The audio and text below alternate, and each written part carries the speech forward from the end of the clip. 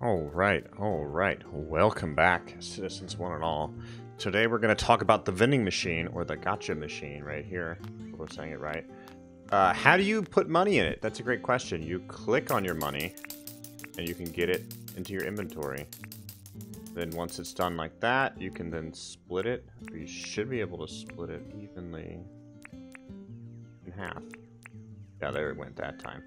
So at that point, you don't have to keep splitting it. You can then move it to your hotbar, go right up to the machine, left click to insert. It takes 5K per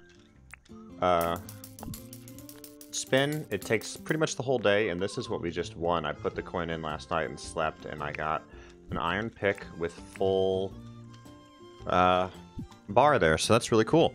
And that is the gacha machine, guys. Remember, you build this via Franklin. Make sure to save all your metal detecting pieces so you can build this via Franklin.